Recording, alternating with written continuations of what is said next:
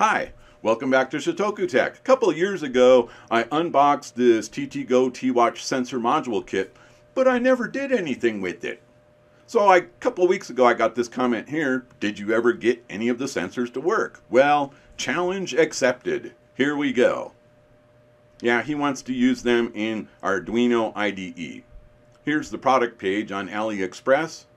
I like how they always include links to the libraries, and in this case they have a read the docs page as well. And the read the docs page has a section for each of the expansion modules for the T-Watch 2019. First, we've got to put the TTGO T-Watch sensor kit backplane on our TTGO T-Watch. The kit includes the TTGO T-Watch 2019, so it seems to be a pretty good value. Here's the backplane. It exposes digital pins, analog pins. We got to install the battery, and we have to connect this ribbon cable. Let's get started. So I have to remove the back from the TTGO T-Watch. The kit includes a screwdriver. We might speed some of this up for the sake of time here. Alright, we got the back off. Now this is the stock backplane, so it has a buzzer and it also has the SD card slot. I kind of hate to lose that functionality, but we're going to go ahead and follow through with this. You have to lift up that little bar to release the ribbon cable. There we go. Note that that white stripe has to be facing up on the ribbon cable. Now I'm going to retrieve the battery. Okay, let's install the battery on the sensor kit backplane. Give it another push there. These soldering joints here are going to be kind of rough rubbing against the battery, so I'm going to get a little electrical tape and cover those up. There, that looks a little more comfortable. There's that white stripe facing up. Align it with the connector. Make sure it's straight. That looks good. Let's press that bar down. Okay, we're all set. Let's go ahead and close up the watch. You just have to get that Grove connector lined up there. All right. Now we can screw it together again. Okay, there we go. Now look at all the pins that are exposed here. 33, 34 are analog pins, 25, 26 are digital, and it looks like there's a bunch of other GPIO pins I'm not familiar with. I'm going to go ahead and switch on the T-Watch 2019. I have this example sketch loaded on there. It's called the T-Watch minimum display. For PictoBlocks, I'm including this template program that gives you everything you need to start the T-Watch. You can click on the gear there under the T-Watch section and select the correct T-Watch module. And I'm also including the T-Watch minimum display sketch. This will get you started with your T-Watch project. All of this is on GitHub, both the Arduino IDE code and the PictoBlocks code. Okay, so the button's on GPIO 25. We're going to go ahead and start out in PictoBlocks. Here, it's simply digital read sensor generic at pin 25. I'm selecting the correct serial port and the correct T-Watch. Yeah, generic pin read 25. The button is normally closed, so I had to use if then else here. So if button normally closed, do nothing, else button pressed. And here's the code for Arduino. I'm just going to copy that and paste it into the Arduino IDE. Oh yeah, first we got to select the TTGO T-Watch in Boards Manager. And this is the T-Watch base revision. In order to select the TTGO T-Watch in Board Manager, you have to have the Espressif Board Manager URL under Preferences, Additional Board Manager URLs. Just like that. Okay, we'll send the button code to our T-Watch. There you go, button pressed. Button pressed. All right, that's working good. Up next is this WS2812 RGB module on pin 25, and we're going to write that RGB rainbow pattern. Now here's the difference between the libraries that are included with PictoBlocks versus the libraries that are included with Arduino IDE. The PictoBlocks version looks really great. It works fine. I'm really impressed with the depth and the brightness of these colors. It's really cool, especially with that plastic dome. But in Arduino IDE, somehow the same library is different. And so there is no pattern 2 member in Adafruit NeoPixel that's included with Arduino IDE. Sketch didn't work. Next up is DHT12 on pin 25.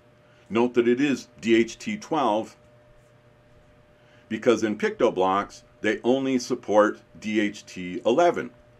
There's no option to pick 12. And it doesn't work. I tried manually editing it to 12, but when I compile it, we get an error. That library doesn't support the type DHT12. So there's another difference between libraries in PictoBlocks and Arduino IDE, because this same code in Arduino IDE compiles with DHT12 selected, and here we can see that the DHT12 sensor module is working. Yeah, there we go. It's hot and humid.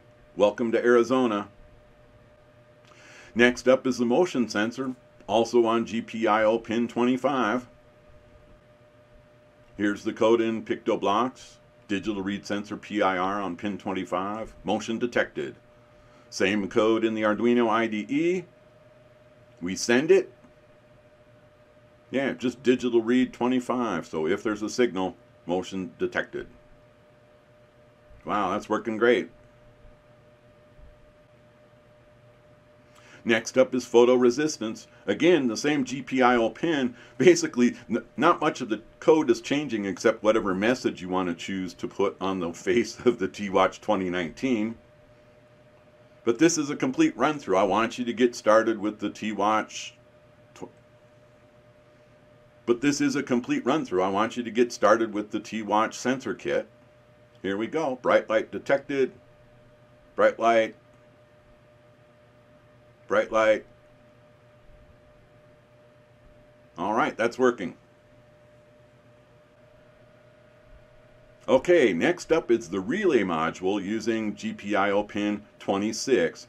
And it's basically closing the connectors on that Grove adapter. It's the outside pins on the Grove adapter.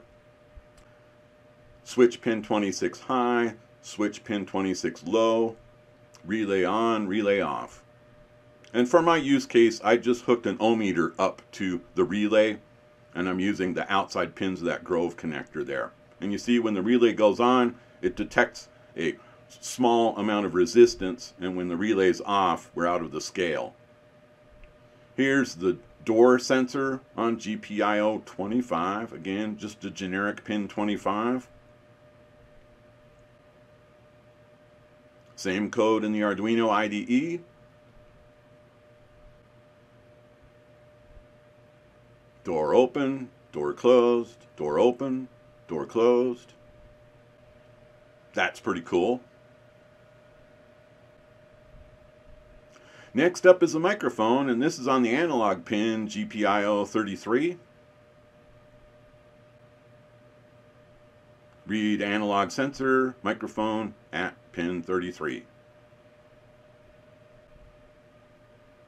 Same code in the Arduino IDE. It's just odd because it'll detect a sound and then it takes a while for it to cycle back down.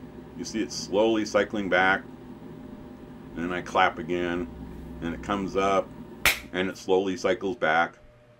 Next up is Servo using GPIO pins 25 and 26.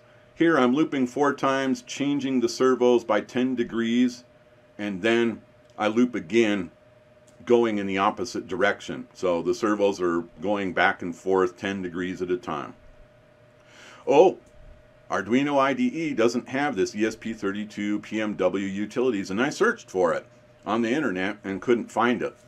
Leave a comment down below if you know where it is. So I actually copied this library from PictoBlock's libraries and pasted it in my Arduino libraries folder. I don't recommend doing this because of the differences we've already seen in the libraries. But now the code is going to work. Also, the servos that are included with the TWatch sensor kit are continuous motion servos. So here I've substituted some 9 grams, and you see they're just moving back and forth 10 degrees at a time. If this were the continuous motion servos, then they'd just be spinning. So here I'm going to demonstrate the difference between continuous motion servos and those 9 gram servos, basically alternating between 0 and 180 degrees. So the continuous motion servos go backwards and forwards based on whether it's 0 or 180.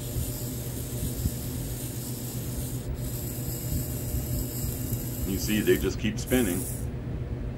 And here, the 9 gram servos just do what you expect. 0, 180, 0, 180.